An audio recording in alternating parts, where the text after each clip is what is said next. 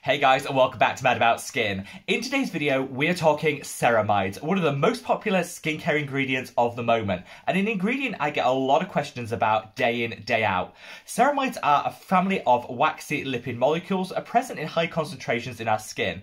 However, as with a lot of things, as we age, the amount of ceramides in our skin diminishes like that, meaning reaching for a ceramide-infused serum or moisturizer can be a fantastic addition to an anti-aging skincare routine.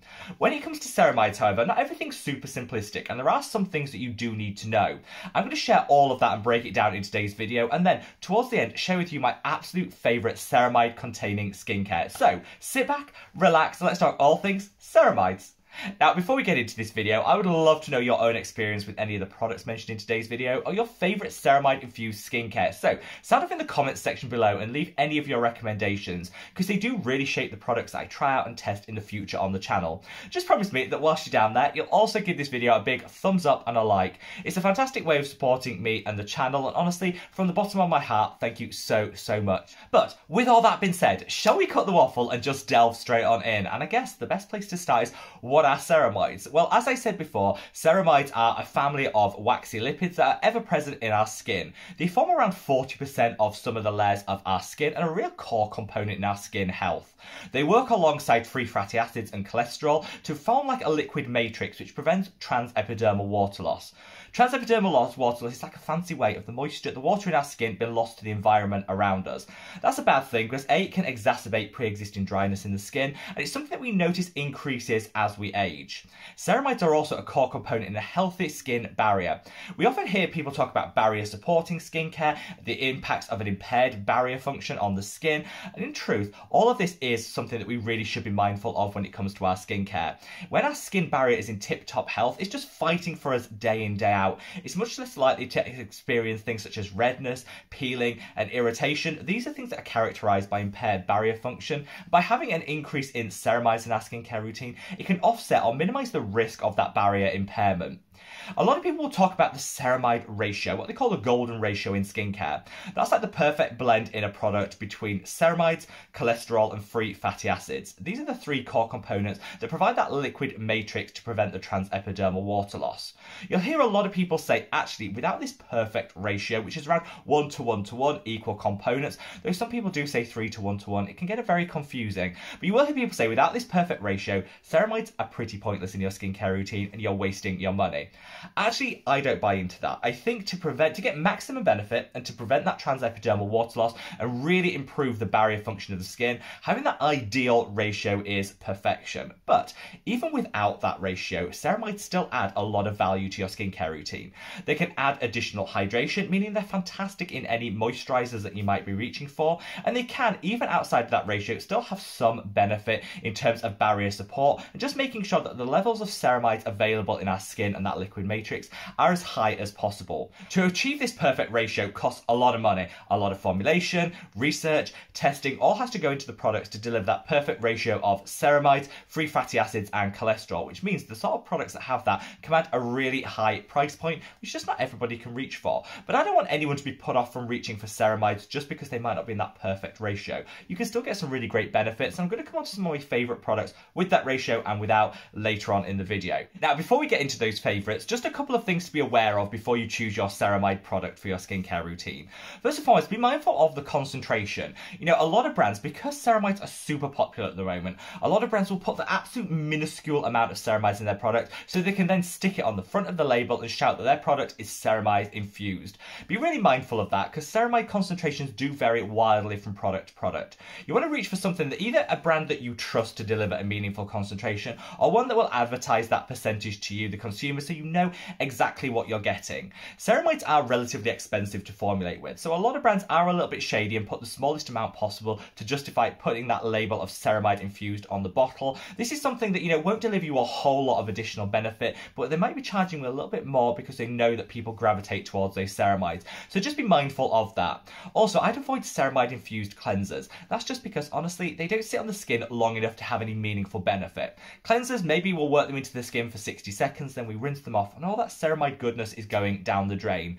Personally, I like to keep my ceramides to my serums and my moisturizer steps. That way they'll leave on treatment so you can reap the benefits all day long. Ceramide is super popular in cleansers at the moment, but I think, you know what, you might be paying a little extra but not actually getting any additional benefits, so just be mindful of that. Now I think it's time we just get onto some of my ceramide skincare favourites, and I've got quite a few to get through, so I'm going to go through in a little bit of pace, but I've left links to everything mentioned in the description box below, so if you want to check it out in more detail, read the ingredients, the reviews, make a purchase, it's all there for you. Now let's start with those that have that perfect ratio to deliver maximum barrier support, ultimate hydration, and to just really harness the ultimate power of ceramides.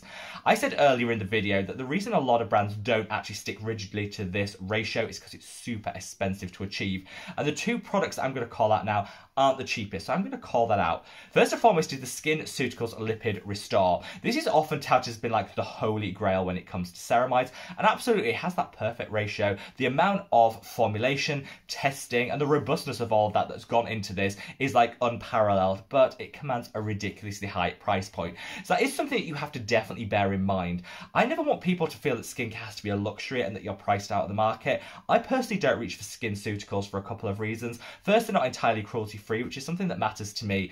And also, I don't find it easy to justify that higher price point, even though I do think a lot of research and formulation has gone into this product. This is like the gold standard for maximum benefit from your ceramides, and if you're, if money is no object and you don't mind SkinCeuticals as a brand, this might be one to reach for. Certainly delivers that barrier support and that maximum hydration, but for me, I found that I've got very similar results that I want to get out of my ceramides from some other products that don't stick rigidly to that ratio. Second is the Regime Lab, depends where in the world you live to how you pronounce it, cream. This is a much better alternative in my view to that SkinCeuticals because it's half the price point, which is always a benefit, but also does stick to that really nice ratio, which is going to give you maximum benefit from your ceramides. However, bear in mind that this is a little bit on the thicker side. I find it doesn't always work that well for oily, acne-prone skin like my own, so do definitely bear that in mind. But if you've got a dry skin type, this could be a beautiful addition to your skincare routine. I really like Regime Lab, and I'm going to be featuring them more on the channel, and I definitely think this is one of their standout products. It's certainly not the cheapest out there, but I think to get that perfect golden ratio, you're paying roughly half the price of the SkinCeuticals for a brand which I think just delivers a little bit more. So this was my personal preference, but just be mindful that when it comes to skin types that it'll work with, if you're oily or acne prone, it might be a bit too thick and it might actually exacerbate any breakouts that you have. That was my experience with it, but for dry skin, this could be a saviour. So those products were what we had like the golden ratio that scientists long for and chase after, that can give maximum benefit from your ceramides. But I'm here to say, even if you can't afford to reach for that high price point skincare, you're not missing out, and ceramides can still give some additional benefit even without that perfect ratio. They'll hydrate and nourish the skin, they can help with barrier support, and I've definitely noticed from including ceramides in my own skincare routine, my skin is better hydrated. It's softer than it ever was before, and I'm definitely less prone to redness, sensitivity and irritation, which has to be a good thing. So I definitely think everyone can benefit from ceramides. You don't always need to pay more in order to chase that golden ratio. Some of my favourite affordable ceramide products are these. This is the Jackson Lane Relax and Repair Moisturiser. So good, super lightweight, perfect if you have oily or acne prone skin because it's gel-like, but it also does leave a meaningful hydration behind, which I love. It's like the perfect spring, summer moisturiser. I think this is one that I'll be using time and time again. It has a really nice blend of ceramides alongside some other fatty acids. Not in exactly the perfect ratio, but you've definitely got the core components there for some additional value. You guys know I love this product. This is the Stratia Liquid Gold. I keep brandishing this empty bottle. I have actually got one on my vanity that is full that I'm using at the moment, but I love this. It's got ceramides, it's got cholesterol, so whilst you don't have the perfect ratio, you've definitely got the individual components that you need for that maximum benefit. It's a fraction of the cost of the Regime Lab or the SkinCeuticals one, and I actually find it gives me the exact same benefit. I love this. It's like the instant fix if your skin barrier is a little bit damaged, you want to minimize any redness, peeling, sensitivity. Use this for a couple of days. It's like transformative. I absolutely adore it. It's my favorite product from the Stratia collection. Of course, when I formulated my own moisturizer, which is this, the Mad About Skin Maximum Impact Moisturizer, I of course wanted to include ceramides.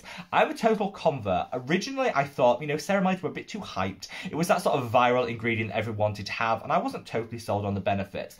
Then I incorporated them in my skincare routine, and I realised you don't need that golden ratio. As long as you've got those ceramides alongside some other fantastic ingredients to nourish and hydrate the skin, you can get great benefits, which is why I wanted to include ceramides as a core component in my own moisturiser. Alongside this, you do also have some free fatty acids and you have some cholesterol, so you've definitely got the blend you need to get really nice barrier support alongside hydration.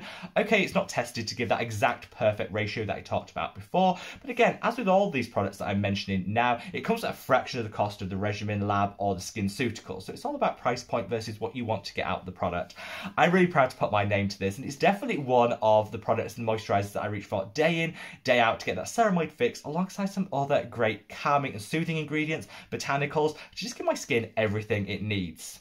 Finally, I want to give two honourable mentions. I'm going to talk about the Revolution Skincare Ceramide Moisturiser. Now, this is the cheapest of all the recommendations. They don't advertise this percentage of ceramide, so I'm not exactly sure how much is in here, but it's a really nice ceramide body treatment. It's super affordable. It's kind of like a cruelty-free dupe to the CeraVe, which everyone raves about. So I'd say if you're shopping CeraVe and you want like a cruelty-free dupe that's going to give you everything your body needs, this is a really, really nice option. Finally, I want to talk about the Pacifica Vegan Ceramide Barrier Face Cream. A great option if you like a little K-beauty in your life. This is fantastic and great for oily, acne-prone skin. A lot of ceramide moisturisers in particular can be on the thicker, more occlusive side, which adds some additional benefit. That's not going to be for every skin type, and if you're super oily and acne-prone and you want something that's really lightweight, barely there on the skin, but it gives some meaningful benefit, reach for the Pacifica one or the Jackson Lane that I called earlier. Those will both work beautifully in conjunction with your skin type. So, there you have it, guys. A rundown of my favourite ceramide creams, a little bit of an explanation about the ratios